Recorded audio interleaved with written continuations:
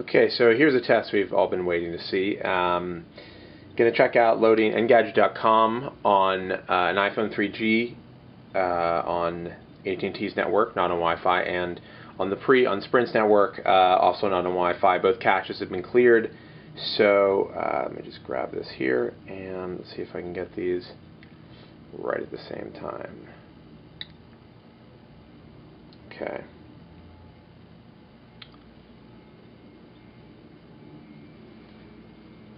So got that initial page loaded up pretty fast, and it's looking really close to being done actually.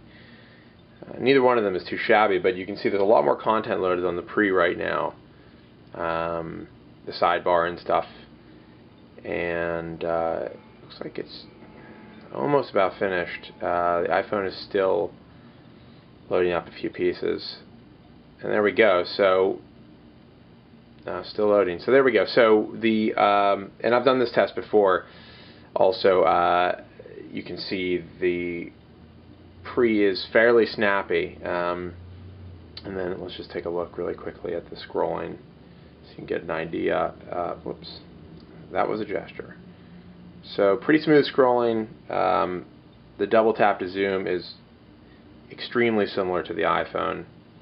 As you can see, let's take a look here. I mean, almost exactly the same. I actually find you can see a lot more content on the pre, but it's like they're doing something a little bit different with the font kerning.